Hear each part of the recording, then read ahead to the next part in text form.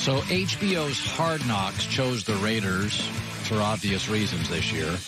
And a lot of people complained that the first episode was a little dull. It didn't. Now, the question is, it becomes in the second episode, how are they going to address the Antonio Brown situation? Because Hard Knocks is selling to you, the consumer, we've got stuff nobody else has, inside stuff. So you can't just not talk about the story in America that people want the inside scoop on. So that's going to be a real thing. How does HBO handle that? Jeff Fisher, when he was with the Rams, he had some Hard Knocks experiences. He liked it. He talked about what you can and can't do.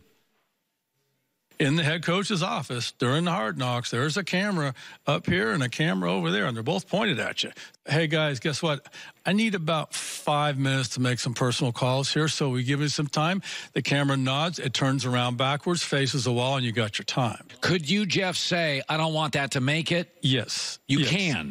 I don't want to say I had final edit, but I'm going to watch the entire show before anybody else sees it Tuesday night. And, I'm just not, I think we need to protect this information, or out of defense of this player, this is just not good. He also talked about where the cameras do become fairly invisible after the first few days. You forget about them.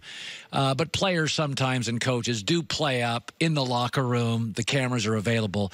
We had somebody shoot our meeting for The Athletic not long ago, and I will say after about 10 minutes, I forgot the cameras were in there.